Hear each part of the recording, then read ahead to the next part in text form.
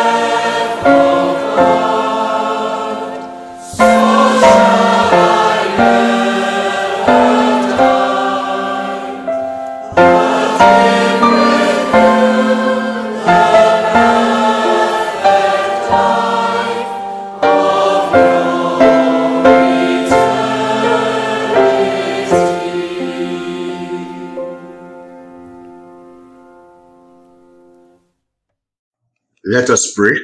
Almighty God, to whom all hearts are open, all desires known, and from whom no secrets are hid, cleanse the thoughts of our hearts by the inspiration of the Holy Spirit, that we may magnify your holy name. We bless you, O Father God. We lift your name on high, O gracious God. We adore you, our Heavenly Father. In Jesus' name we pray. Amen. A prayer of confession and assurance of pardon. Let us confess our sins to God and pray for His forgiveness. A moment of silence. Almighty God, our Heavenly Father, we have sinned against you and against each other, in thought, in word, and in deed, in the evil we have done and the good we have not done, through ignorance, through weakness, through our own deliberate fault. We are truly sorry and repent of all our sins, especially during this period of Lent, as we seek your face and your hand during our time of praying and fasting, Lord. Lord, forgive us of our sins, present and past, for the sake of your Son, Jesus Christ, as we lay our burdens at the foot of the cross. And may you grant us newness of life as we seek to serve you to the glory of God the Father. Amen. A prayer of thanksgiving. Father, we give you the thanks, we give you praise, we give you the honor, and we give you the glory for all that you have done for us in the past, all you continue to do for us at present, and all that you promise to do for us in the future. Father God, you have been merciful to us. You have shown us your love and compassion during this period of Lent. You have brought us joy and peace, the peace that surpasses all understanding, that continues to guard our hearts and mind in Christ Jesus. We just want to say, thank you, Lord, for being God all by yourself and for your saving grace in Christ Jesus. Amen.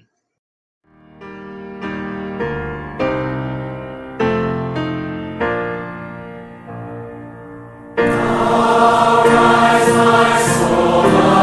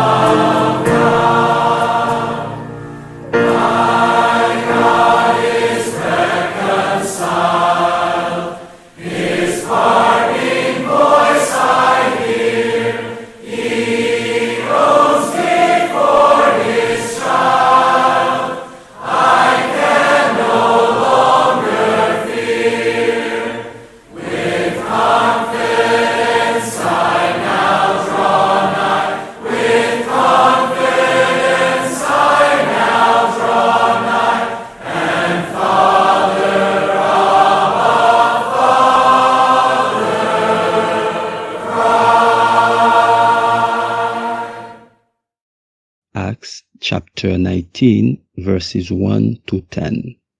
Paul in Ephesus. While Apollos was in Corinth, Paul passed through the interior regions and came to Ephesus, where he found some disciples.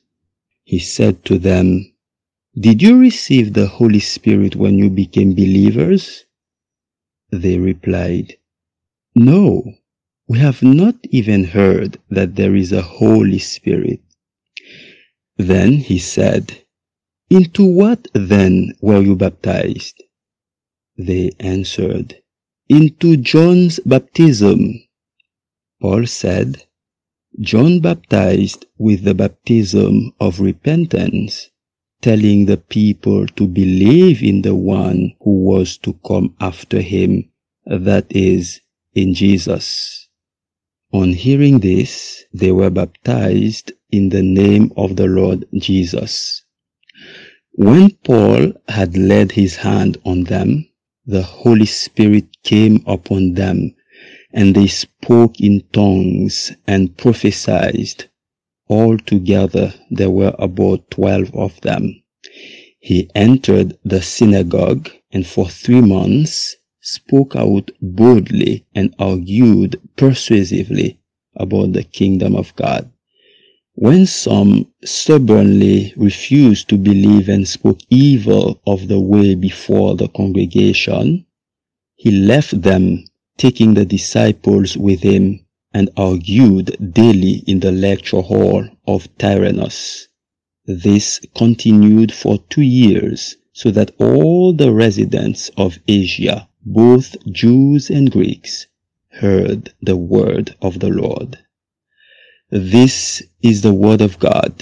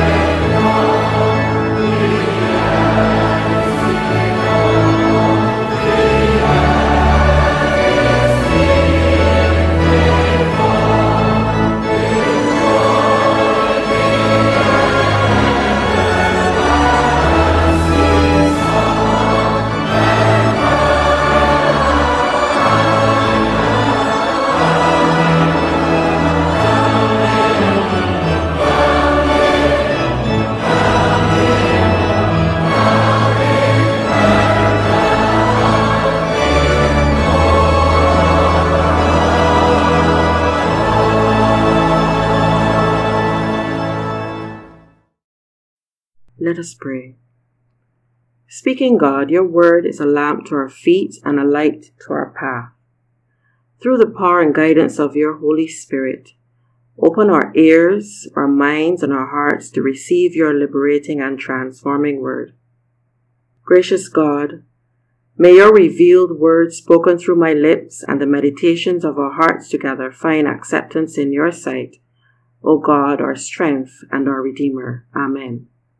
On January 20th, 2021, in the beautiful hills of Western St. Andrew, Jamaica, I was scheduled to conduct worship at the Almond Hill Methodist Church at 9 a.m.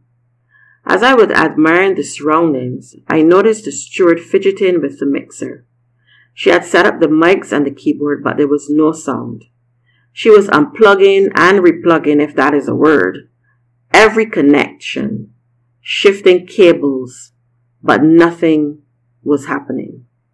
As she stood over the board, I walked up to her and asked if I could help. She said she had done everything but couldn't understand why there were no lights, why there was no power coming to the board. I looked for the cord and saw that it was plugged in. So my next question was, even though I thought a silly one, I asked her, "Did you turn on the power?" She looked at me dumbfounded. No. She hadn't thought that it was necessary to switch anything on once it was plugged in. She didn't realize that there was a switch. Reached behind the mixer, located the switch and pressed it. Then voila! There was power. The entire board lit up and we had sound.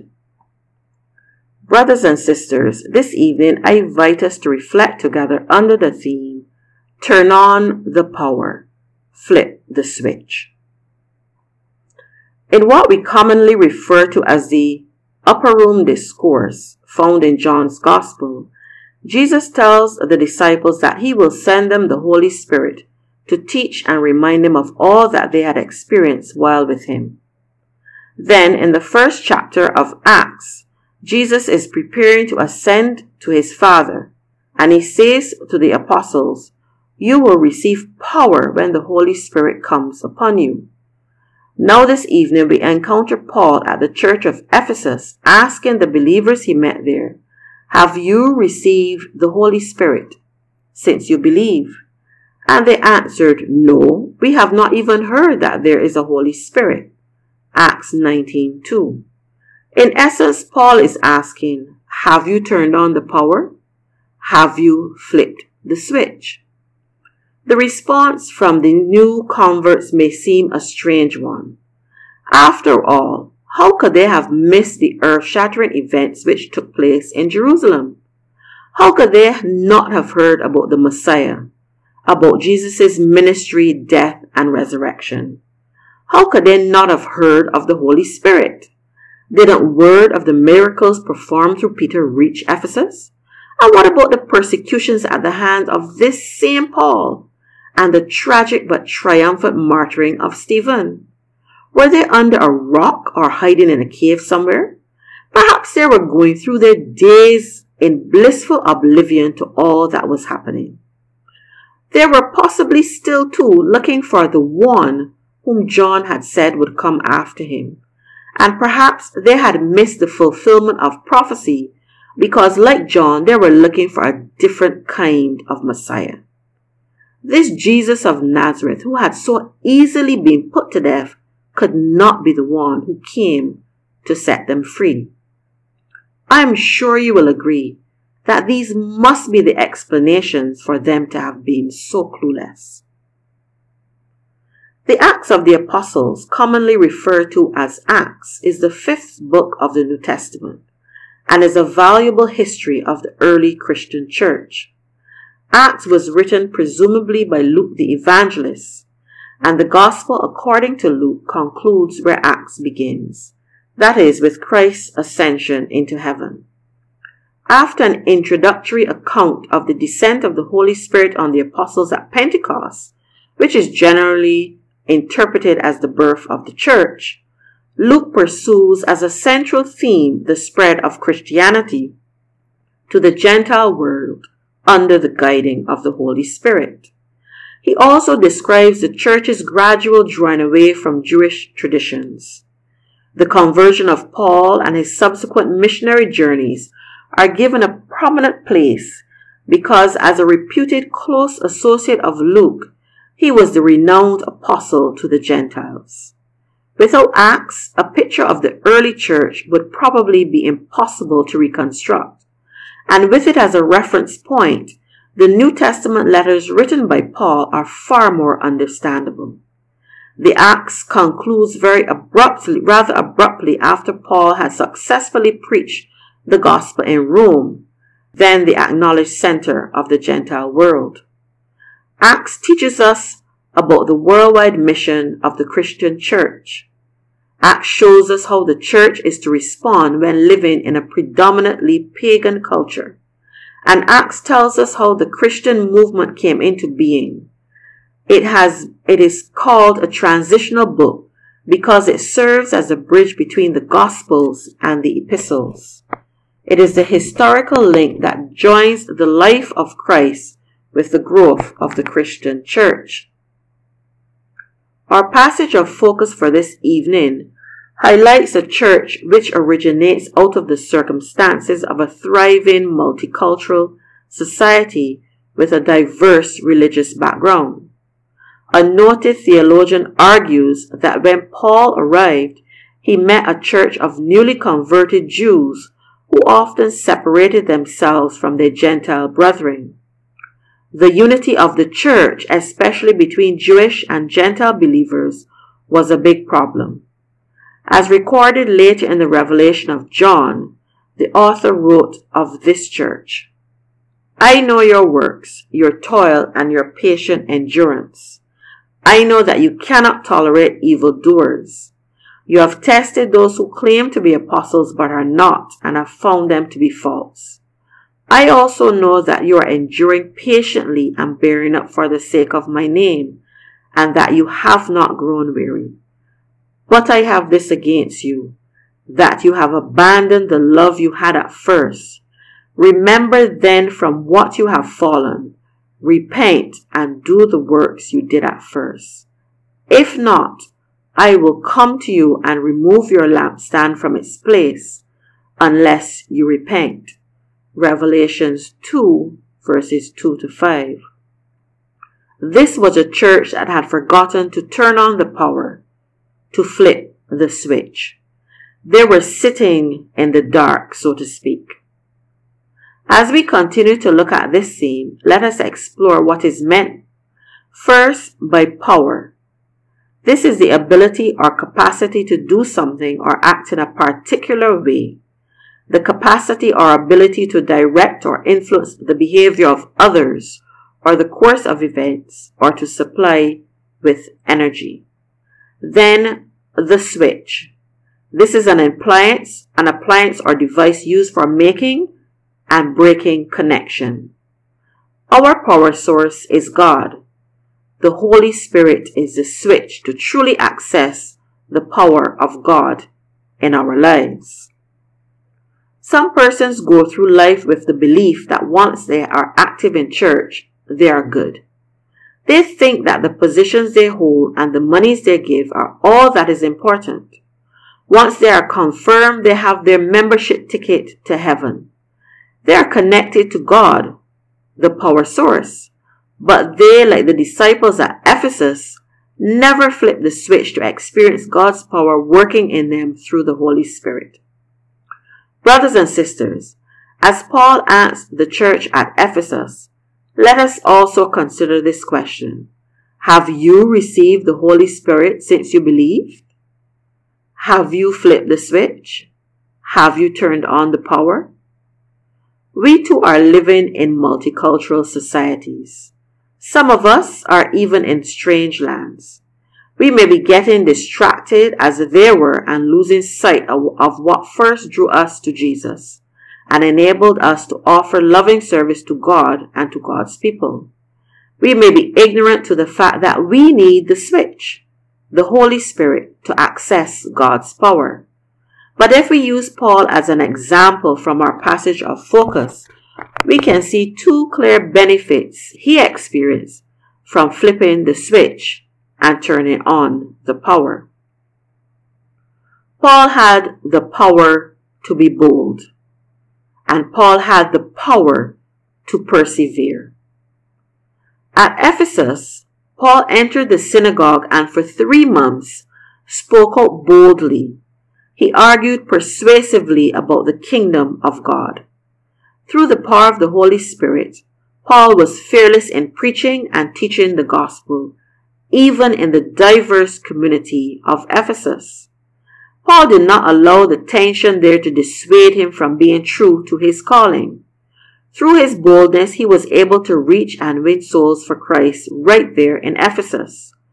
This man, who was once the most notorious persecutor of Christians, had become arguably the fiercest promoter of the gospel of Christ, because he was operating with the switch in the on position. Nothing and no one could stop Paul from fulfilling his mandate. In the diverse communities in which we find ourselves, are we able to remain true to our faith?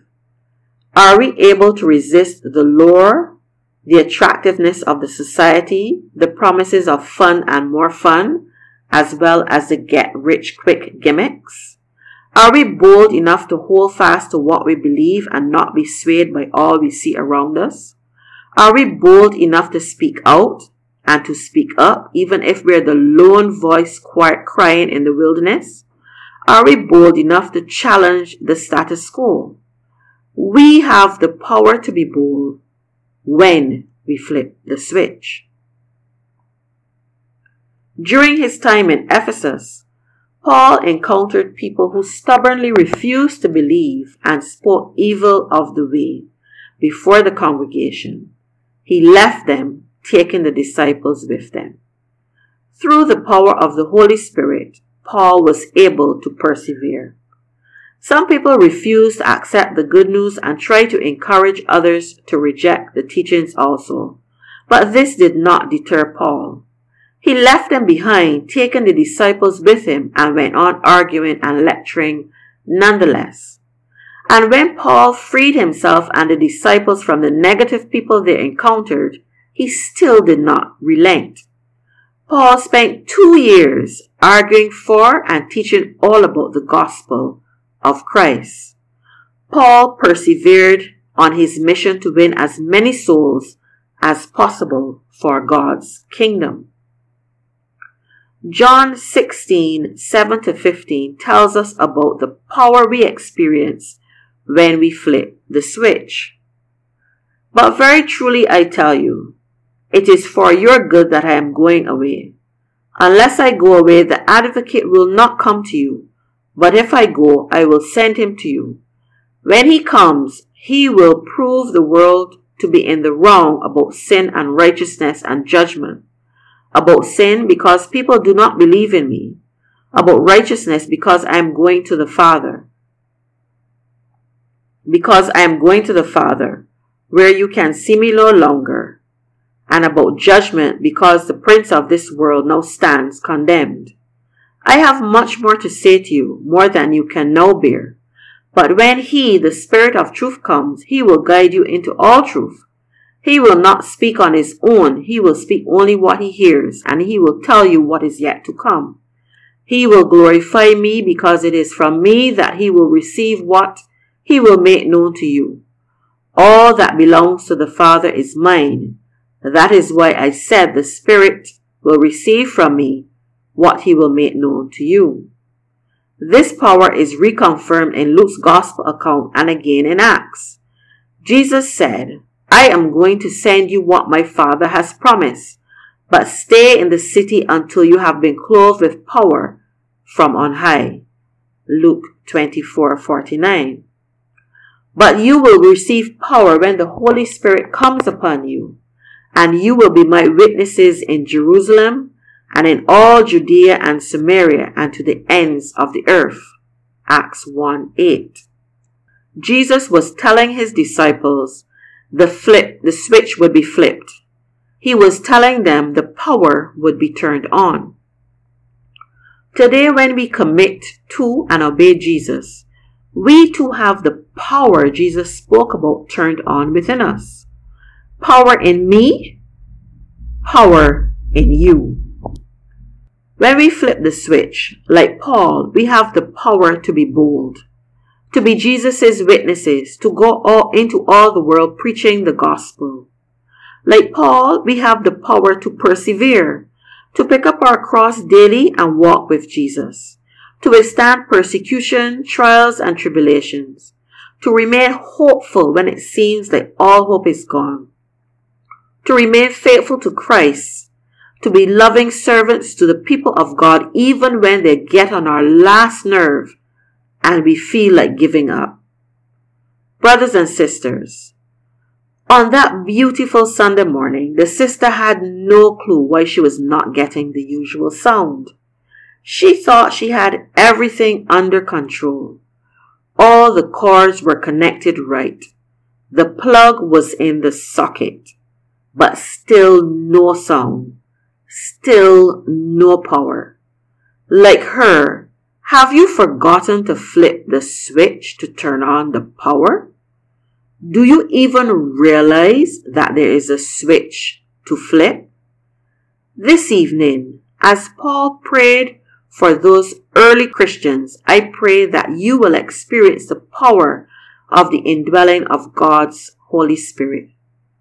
Especially as we navigate this Lenten period, may you pause and reflect on your spiritual life and find the switch to activate the power of God in your life. Brothers and sisters in Christ, turn on the power. Flip the switch. Have you received the Holy Spirit since you believe? Today, not tomorrow. Turn on the power. Flip the switch. Let us pray. Holy Spirit, our living hope, we long for your glory and your power. Our hearts long to be overcome by your presence. Like the mighty rushing wind, fill this place. Baptize us with your fire.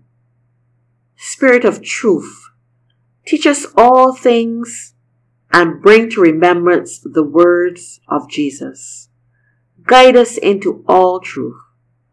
Give us power in our weakness to speak the word of God with boldness.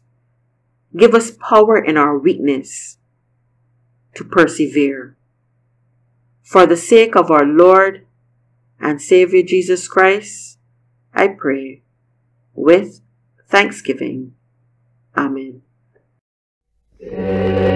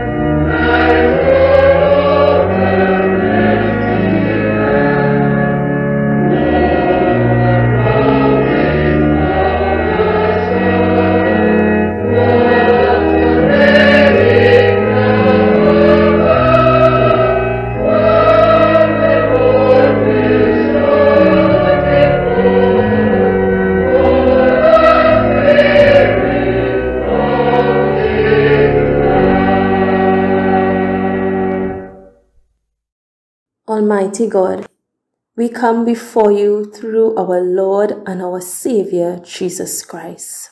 We ask, O God, that as we come, that you would cleanse us, that you would create in us clean hearts and renew right spirits within us. Gracious God, we ask your anointing at this time over the leaders of the Methodist Church.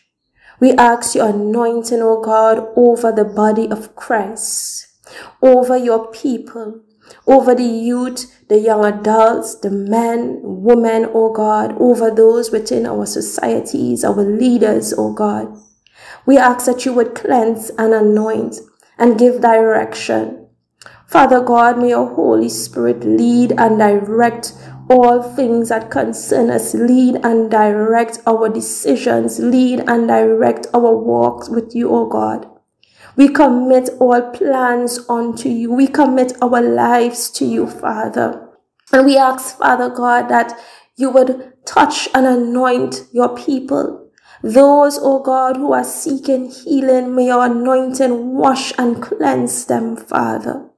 Those who are seeking, Father God, restoration in their families, Father God, for families that would have experienced, oh God, separation, loss, and grief, we ask that you would touch and saturate hearts, oh God, with your peace, saturate hearts with your grace, oh God. Let your people feel your presence within their homes, wherever they are.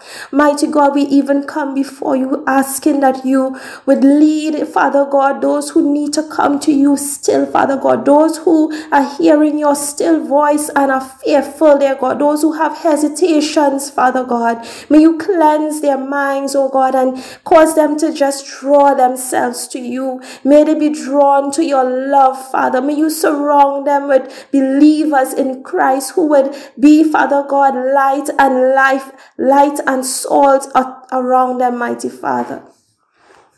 May they experience the love of God through outstretched arms, Father God, through people, Father God, who will share with them love and compassion and charity. Father, may your people experience your presence and your love.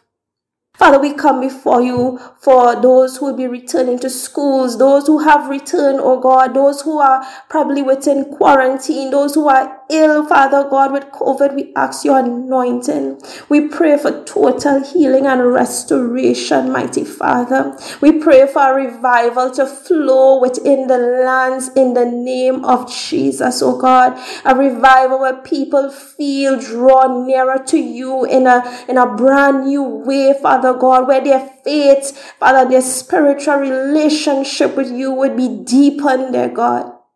We thank you in advance for a move of your Holy Spirit.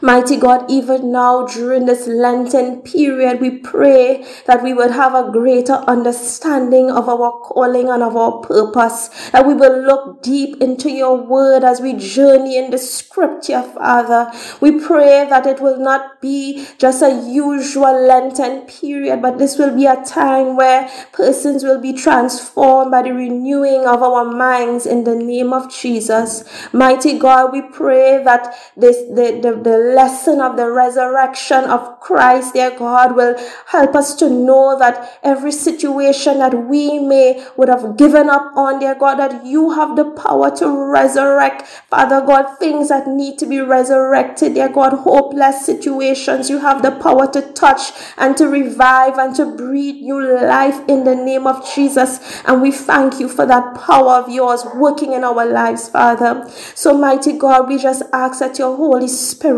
would lead us through this Lenten period. You would lead us, dear God, into the scriptures. You would help us to have a better understanding of what you are saying unto us, dear God. You will help us, oh God, to have a better understanding of who we are in you in the name of Jesus, so that lives will not be wasted doing things that you have not, Father God, sanctioned, but we would start to do the things that you have purpose and call us to do. Father, we give you praise. We give you honor. We give you glory. We thank you for the gift of salvation. We thank you for the gift of Christ, oh God. And we pray that we will not take this gift for granted.